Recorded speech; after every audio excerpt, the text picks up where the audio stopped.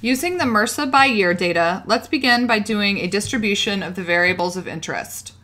Analyze distribution, and we'll look at state, and then we'll look at number tested, number resistant, and percent resistant. So remember, this is looking at within hospital, within states, what were the total number of samples tested for MRSA, what were the number resistant to the bacteria, and then, or to the antibiotic, and then what was the percent that were resistant. And so if you look at the distribution, because all of the data comes in a character format, we're getting what we were used to seeing with percentages. So we've got even numbers of observations from the states, because again, this is 4 observations, so 1 for every state plus Washington, D.C. plus Puerto Rico for 4 years. The number tested is coming in as a character, and you can tell that particularly because things like 688 are showing up prior to the number 70. So they're not in numeric order, they're in character order. And then in addition to that, we can see that we have character information for insufficient data here in the percent resistant and the number resistant. Now the insufficient data is coming from this section right here. If the state reported fewer than 20 infections, the guidelines for this data collection is that the data is insufficient to have large enough numbers for number resistant and percentage resistant. So the first thing that we need to do is actually change our number tested, number resistant, and percent resistant to determine whether or not we can use them as numeric variables. And before we can do that, we need to find out how many are insufficient, how many have fewer than 20 samples. And you can see here, since we selected it, it's telling us that there are 31 with insufficient data.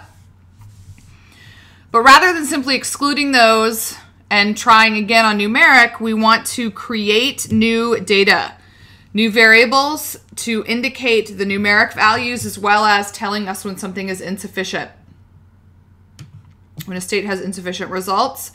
To do that, we're going to create a new column. Going to call that column sufficient data. It's going to be a character variable. We would like to create a formula, and we'd like to edit that formula. JMP will open the formula window. Over here on the left are the options that we have in creating formulas. Each of these gray drop downs will reveal a larger menu. In the middle, we have the columns in our data set. Along the top here, we have common numerical operations and then some JMP formula operations. And then this is our formula window. Right now, all we need to know is if the data is present or absent. So we're going to do an if then else statement. Conditional if number tested equals, just press the equal sign on your computer. And then here's where it gets a little tricky. JMP is a little bit helpful. I want to start by typing in a quote. And you can see here that JMP has now added both the initial and end quote. So I'm going to type in the 1 to 19. And I don't need to put in an end quote. If I put in an end quote, you get this error. Unexpected end of input, because now you have 2 character or end quote strings. So press continue editing and remove the second quote. And now I just want to say not sufficient. And notice I'm not going to type the end quote again. And now I'm going to say sufficient. And press OK. Press OK. Make sure I save. And of course, I know that I have 31 rows. I've already done the distribution on that. So now let's actually check to make sure. Let's look at the number, resistance, and sufficient data together and press OK. And you can see if I click on insufficient data here, it is highlighted also the 31 rows not sufficient here. as well as in the rows menu showing that I have 31 that are not sufficient or that have been selected here. So I have 31 rows out of 208 that I won't be able to use. That's actually fine. You simply don't have data. It is, however, important to report how much and how frequently that happened. And there's a couple of ways to do that. So I can actually do a table summary. And if I simply just want it by year, then I can put event year in my group and sufficient data in my group and press OK. And JMP will create a new table that has by year the number sufficient and not sufficient.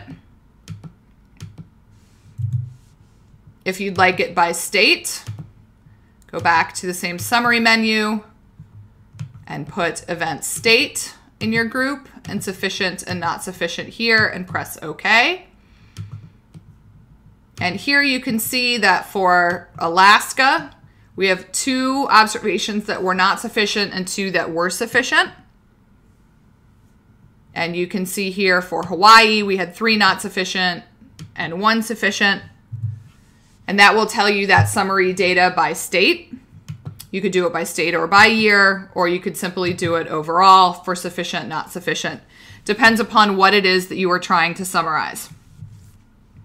So now that we have a column that indicates whether or not the data is present or absent, we're going to create 3 new columns to indicate our numeric data.